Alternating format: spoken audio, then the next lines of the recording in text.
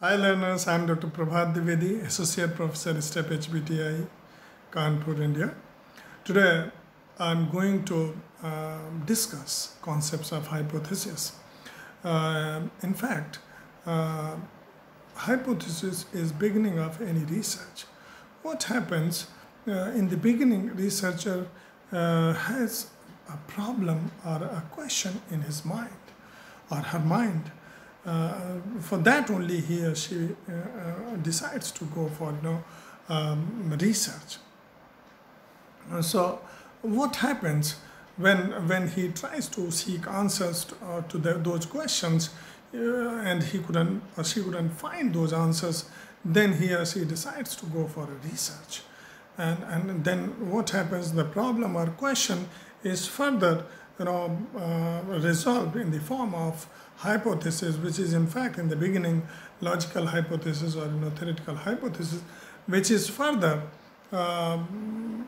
resolved into statistical hypothesis if the need be, and that hypothesis or that hypothesis is tested with some statistical tests. That is known as experiments, which result into some findings which are generalized onto the population, or which is supposed to be the answer of the question or of the query.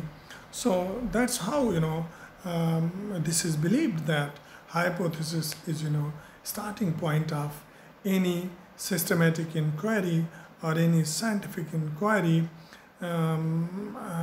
of new knowledge or new observation.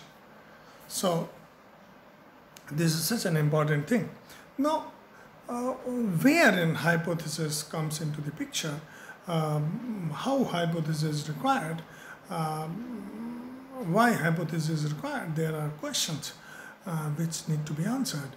What happens in the process of statistical inferencing?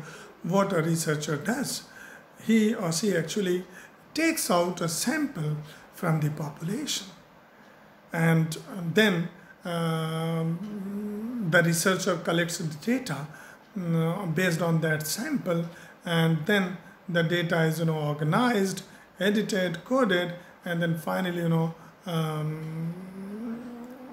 put on the test, and brings out some results out of it.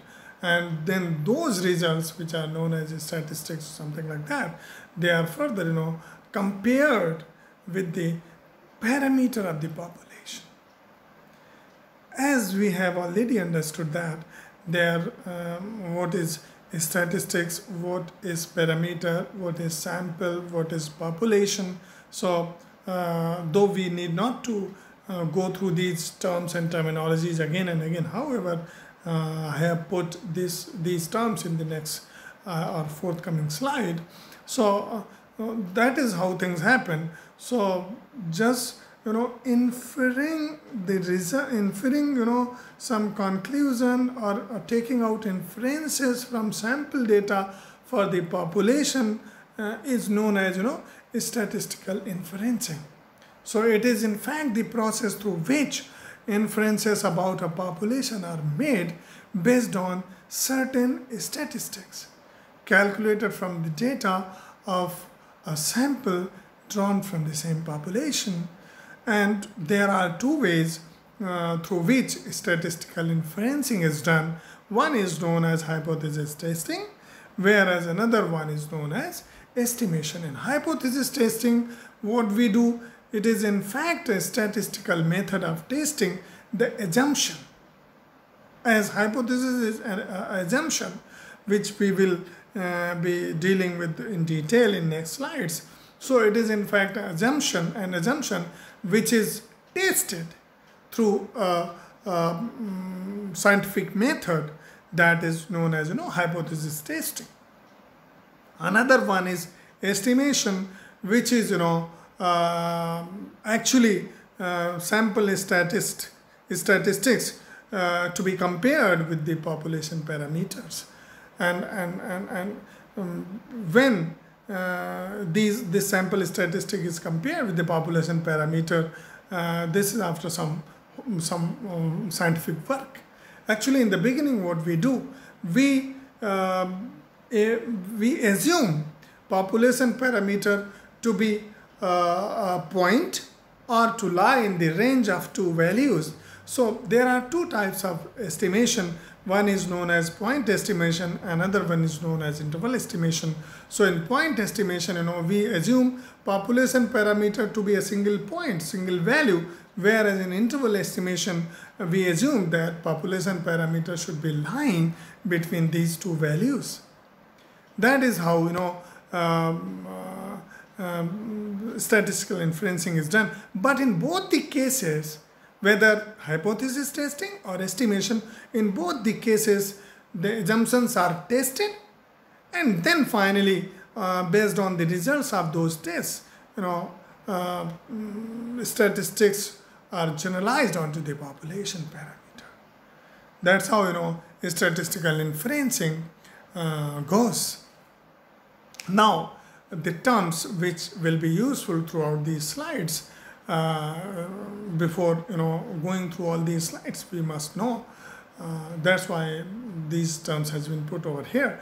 Population means all possible values that we have known in the earlier lectures. Sample is portion of that population. Parameter is characteristic of population, such as mean, which is denoted by mu, standard deviation, which is denoted by sigma. So population characteristics may be called parameter, wherein mean is denoted by mu and standard deviation is denoted by sigma. Now, in statistics, what happens? It is basically characteristics of the sample. So statistics are drawn from the sample data. So the mean of mean of sample is called x bar, whereas standard deviation of sample is called small s.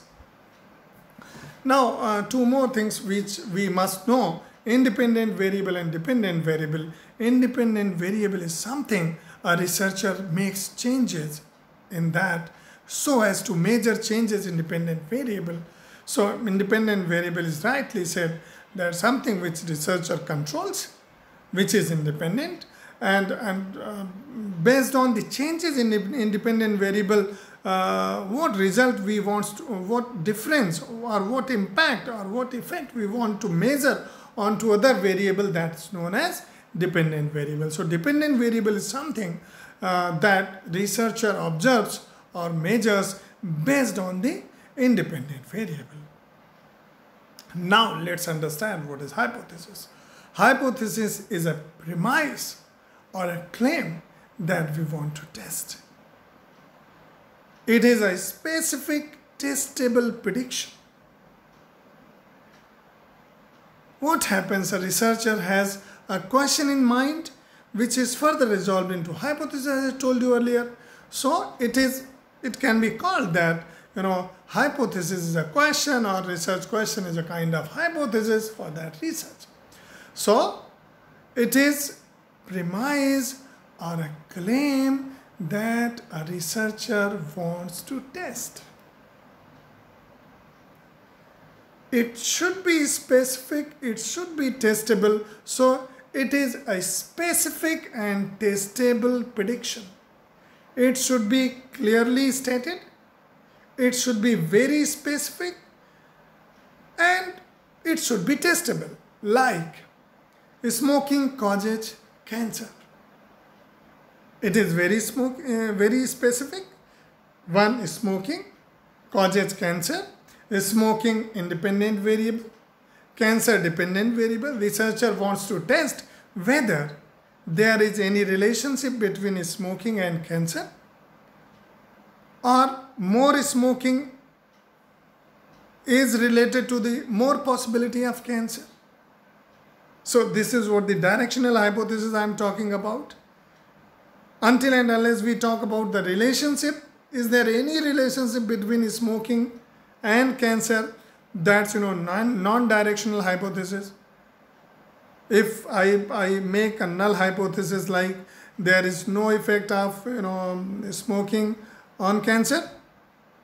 And alternative hypothesis is smoking positively affect cancer. Then this is a directional hypothesis. So I'll be talking about directional hypothesis later on, but here it is specific, it is testable. We can very well test this hypothesis.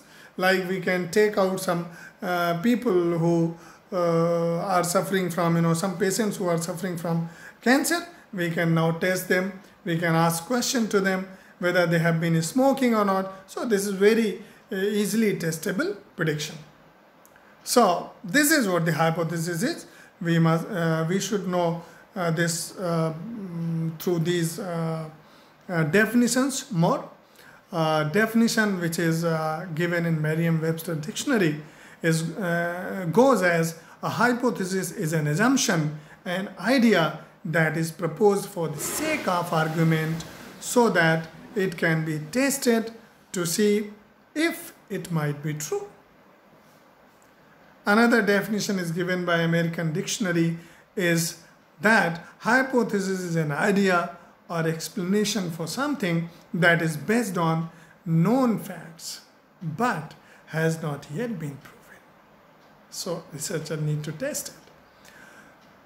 Another definition is given by statistician Sarantakos that I like more. This goes like a hypothesis is a tentative explanation of a research problem, a possible outcome of research, or an educated guess about the research outcomes. Just pay attention on each and every term over here. A tentative explanation of research problem. So hypothesis tries to tentatively define or explain a research problem.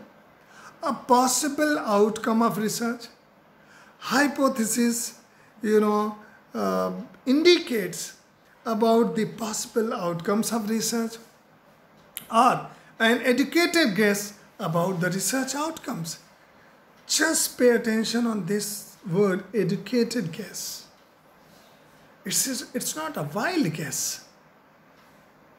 This is a guess which is well worked out. Before guessing, a researcher works a lot in finding out, some possibilities. He or she looks into too much literature review available, peeps in deeper into the phenomena, what is happening. No, it's not wild guess. It's a guess based on some substantial knowledge and homework. So that is how the definition of hypothesis goes. Now, question arises, what are various sources of hypothesis? It's not, hypothesis cannot be, formulated in vacuum. There are some, silos. There are, some sound regions. There are some proven facts based on that hypothesis can be formulated. So hypothesis in fact is derived from the research problem, from the literature review, or from the conceptual framework, or from all of these. So if I just throw some light on each and every source of hypothesis, first one mentioned over here is observation. Researcher can observe something happening out there, then raises question in his or her mind. Then after substantial homework or work on that problem, he or she comes to certain questions and hypothesis. This may be intuition, just as Einstein was lying down and thinking about something, but suddenly at the tree under which he was lying down, an apple falls down. An apple fell down, and then he thought, why didn't this apple go up? why had this apple come down? So finally, this was a problem to Einstein, and further, what happened? Result is evident to each and every one of us. So that is what the intuition. We suddenly see some phenomena and ask some question in the mind, and that's how so many researchers, so many literary figures, so many fiction writers work. So intuition is one of the biggest sources of hypothesis. Culture may be another source of hypothesis. When some culture changes, when we go to some other states or some other societies and see something happening out there, then we can develop some hypothesis related to any problem which we perceive out there. Theory may be another source of hypothesis. What researchers do, they study theory and they raise some questions in their mind, and then they further tries to explore things and phenomena. So theory is one of the source. Other studies and other researches which needs to be continued are also sources of hypothesis. As we all know that no research is complete in itself. Research is just a part of, just a link of a long chain which has no end. So there links needs to be added, and that will keep on adding in times to come. And nobody can say that finally this research has come to an end. It is an ongoing process. Like when bulb was invented by Thomas Alva Edison, and that bulb is not prevalent today. Whatever lighting equipments or gadgets we have, whatever form of bulbs and lighting sources we have now, they are entirely different from those which Thomas Alva Edison had invented. So this is the result of ongoing process, ongoing advancement, ongoing process of research. So that's how research is an ongoing process. This is never ending. So a continuation of research is another source of hypothesis. Now let's understand what types of hypotheses are. There are several types of hypothesis. Let's take these hypotheses one by one. Simple hypothesis, complex hypothesis. So what is simple hypothesis? What is complex hypothesis? We will be learning in forthcoming slides. Directional hypothesis, non-directional hypothesis, statistical hypothesis, null hypothesis, alternative hypothesis, then logical hypothesis, empirical hypothesis. Let's take these hypotheses one by one. So let's discuss simple versus complex hypothesis in this slide. Simple hypothesis shows a relationship between one independent variable and only one dependent variable. Just for an example, smoking causes cancer. Smoking is independent variable, whereas cancer is dependent variable. So when this hypothesis is formulated, this hypothesis can be called simple hypothesis. Against it, there is complex hypothesis, which shows the relationship between two or more dependent variables and two or more independent variables. For example, smoking and drinking lead cancer, hypertension, etc. Smoking and drinking, two are independent variable, whereas cancer, hypertension, etc. are dependent variable, and smoking and drinking are independent variable. So when we formulate this hypothesis will be called complex hypothesis. Another form of hypothesis is known as directional hypothesis. Against that is non-directional hypothesis. Let's understand what directional hypothesis is. This actually specifies the direction of the relationship between independent and dependent variable. For example, high quality of medical education will lead to high quality of medical practices. So this shows what kind of relationship between medical education and quality of medical practices skills is.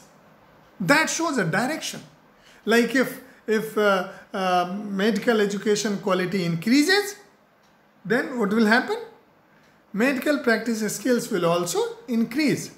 So this shows us a positive relationship between dependent and independent variable. So that's how this hypothesis is called directional hypothesis. Against it is non-directional hypothesis, which specifies the relationship between independent and dependent variable, but not the direction. For example, quality of medical education and the skills of medical practices are related.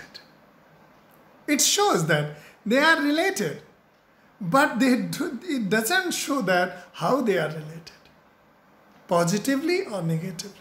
This hypothesis doesn't talk of the nature of relationship. It talks of the relationship, but not the direction of the relationship. Another example we can see here is students' hard work and his performance in exams are related. Again, it's also not showing any direction in this.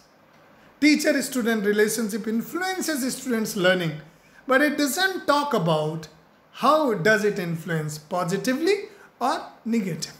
So that's what directional and non-directional hypothesis is. Now let's take statistical hypothesis. In fact, statistical hypothesis is a hypothesis or an assumption about a population parameter and which is subject to be tested statistically. That's why its name is a statistical hypothesis. There are two types of statistical hypothesis, or the two types of assumptions which can be tested statistically or by using statistical tools. They are none other than the most popular null hypothesis and alternative hypothesis. Let's discuss one by one. What is null hypothesis? Null hypothesis is denoted by H naught. Many a time students ask, sir, why null? What does null means? Null actually stands for nullifiable word. Nullifiable means rejectable.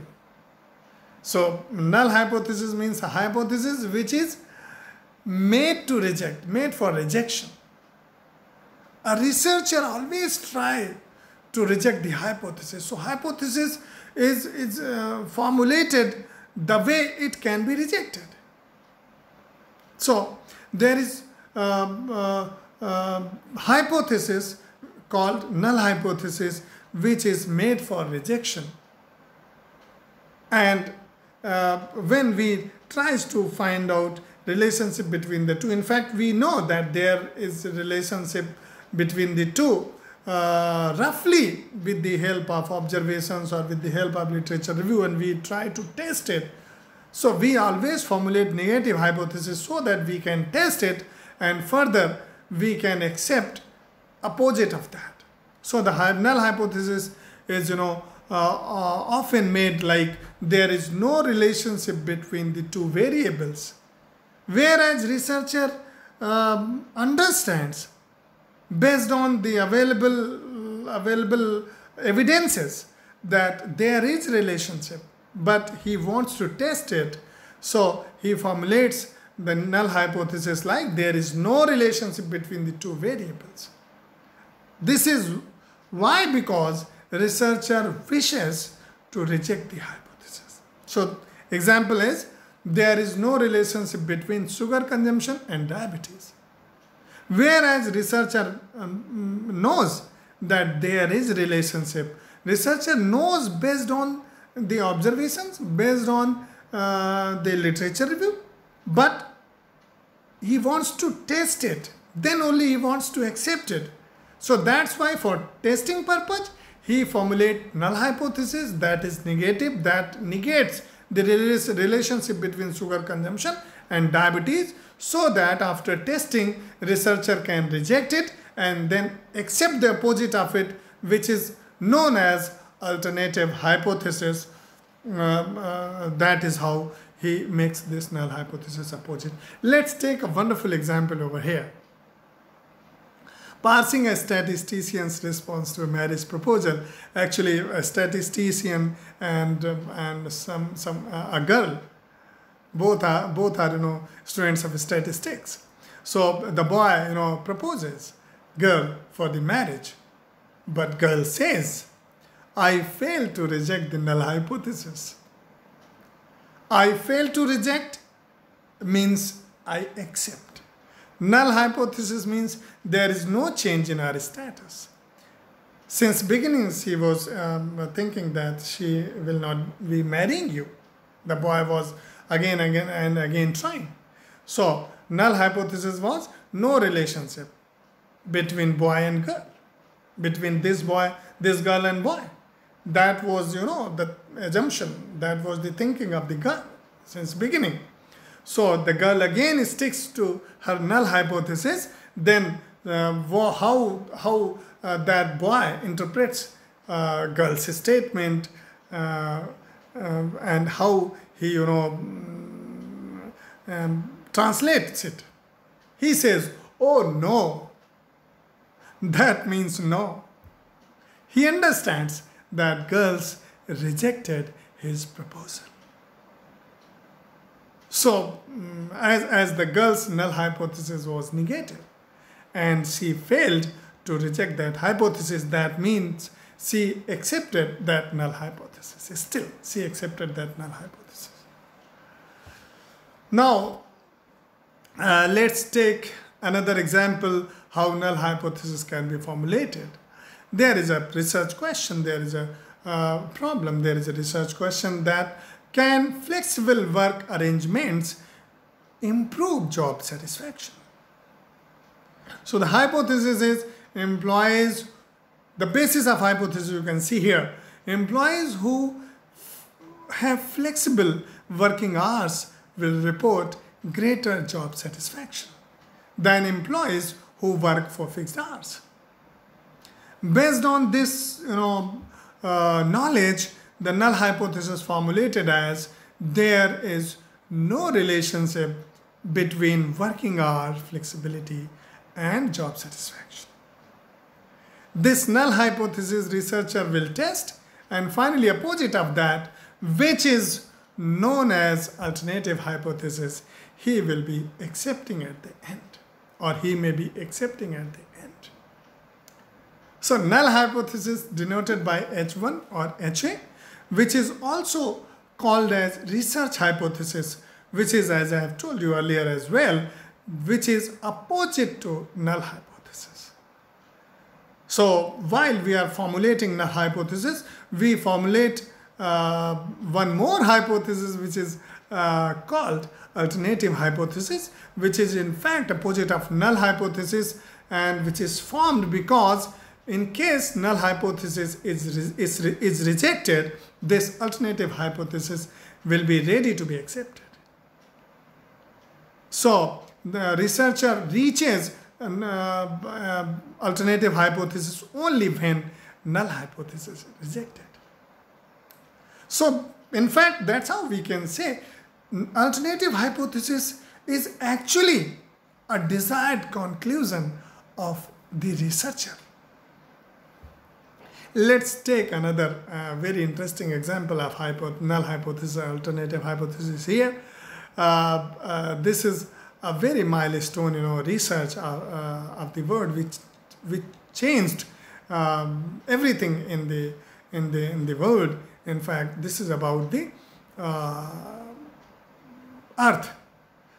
Before Copernicus, world was thinking that Earth is flat. But several scientists, including Copernicus, set out to disapprove the null hypothesis, which was that the world is flat. This was accepted till then. So for Copernicus and his team, this was a kind of null hypothesis because Copernicus and his team actually for the first time tried to reject this null hypothesis. So his null hypothesis was the world is flat. So his alternative hypothesis was the world is round, or the earth is round. Word means earth here. So this eventually led to the rejection of the null hypothesis and the acceptance of alternative hypothesis. Most people accepted it, but the ones who did not accepted it created a society named the Flat Earth Society. But anyways, what would have happened if Copernicus hadn't disapproved it and merely proved the alternative hypothesis? Nobody would have known to him, and no one of us would have come to the fact that earth is round. At his time, this was really a very, very daring question which he questioned, and finally which he tested and established something which is correct now. Since then we have been knowing that earth is not flat, in fact this is round. So if Copernicus hadn't been successful, nobody would have been listened to him, nobody would have been knowing him, and nobody would have been knowing the truth. So in order to change people's thinking, he first had to prove that their thinking was wrong, and he questioned himself and he tested that question and finally proved before the world that what they have been thinking for long was wrong and what he is saying now is correct. Similar is the research about sun and earth. Galileo for the first time questioned the well-established thought that sun revolves around the earth, and he made this null hypothesis because he wanted it to reject. He made his null hypothesis, sun revolves around the earth, and his alternative hypothesis was sun doesn't revolve around the earth, or opposite of that, earth revolves around the sun. Eventually he rejected the null hypothesis and he proved that his alternative hypothesis is acceptable, and which was, it is the earth which revolves around the sun. Now let's understand the mathematical expression of null and alternative hypothesis. This is also known as a statistical expression. Suppose there is a coin which we have tossed, and we are trying to find out whether the coin is fair or not. So the null hypothesis is that half of the flips would result in heads and half would result in tails. So the alternative hypothesis is that this is not true. That means the number of heads and number of tails would not be same. So symbolically this null and alternative hypothesis are expressed here.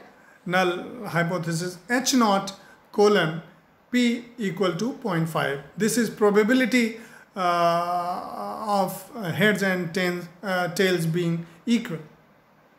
So if toss is coined, head and tail, possibility or probability for both head and tail is equal, that is 0.5 or 50%. Whereas alternative hypothesis is opposite of that, which shows that this is not equal, this is unequal. So that's how alternative hypothesis is expressed, like HA colon P is not equal to 0.5. So this is how logical statistics can be presented in the form of statistical hypothesis, that is null hypothesis and alternative hypothesis. Now what is logical hypothesis? It is a proposed explanation possessing limited evidences. So until and unless there are adequate evidences for formulating a hypothesis, it can be called a logical hypothesis. When logical hypothesis is substantiated with the empirical evidences, this becomes empirical hypothesis or working hypothesis. This comes to life when a theory is being put to the test using observations and experiment. When we substantiate the logical hypothesis with evidences, theories and testings, it becomes, empirical hypothesis. It's no longer just an idea or notion, we can say. It's actually going through some trial and error and perhaps changing around those independent variables and testing the effect of change onto the dependent variable. Now, let's understand what are the characteristics of a hypothesis or a good hypothesis. A good hypothesis should be simple and clear. It should be stated simply in simple words, and it should be clearly stated. Just as hard work of a student results in better performance in examinations. Like smoking causes cancer. Like out-of-pocket healthcare expenditure causes adversely on the economic status of a family. Very simple, very, very clear. And here the variables are measurable. Smoking causes cancer. Dependent variable, cancer. Independent variable is, smoking. We can simply, find out a sample of cancer patients and question them about their history of smoking or not. So we can just catch sample elements, we can measure these variables, and we can finally, put the data into the test and reach the results. So it is testable, it is specific and relevant. Irrelevant hypothesis leads research nowhere. Until and unless research hypothesis is specific to the point and relevant to the research, then only research is meaningful. Otherwise, research will reach nowhere. It should have objectivity. If there is no objectivity in hypothesis, then the entire research will become futile. Researcher will have no objective of doing research. It should have objectivity. Clearly stated, indicating towards the objectivity of the research. In fact, objectivity of hypothesis is objectivity of research, is objectivity of researcher. And above all, it should be manageable. We can formulate very catchy, very beautiful hypothesis like universe is limited. But to us, it's not manageable. Like hypothesis is global warming has no impact on glaciers. Very stunning. Very surprising to all. But it's not manageable to me. Then it's futile exercise for me. I am not expert of, measuring or testing this hypothesis which is based on the glaciers. I am not, expert in that. I have no resources. I am not trained for that. So how can I manage this? It is something such big which is not manageable to me. I cannot test it. I would be, studying the subjects which are manageable by me. So my research hypothesis would be manageable by me. And lastly, we are going to study importance of hypothesis. This is in fact very important as in the outset of this lecture I said that this is the beginning of research, this is the starting of research or any scientific investigation. So this is very important. In one sentence I could say, however, here let us see the importance of hypothesis in some bullet points. Like it provides direction to research, I talked about. It keeps focus of the researcher. Yes, researcher would be focused if his research is having objectivity, if his research hypothesis is having objectivity. So it helps in devising research techniques. Once research hypothesis is accurate, the data will be collected very right. So the research analysis tools and techniques would rightly be identified and implemented. It ensures accuracy and precision. Obviously, if hypothesis is defined precisely, correctly, specifically, with objectivity, then accuracy and precision of sample statistics tests will definitely be there. So the results would definitely be better, and the whole process would scientifically be completed. And lastly, it saves resources. As I have told you earlier, resources are always limited. So a good hypothesis, can save resources such as time, energy, money, etc. Thank you. That's all for today. Thank you.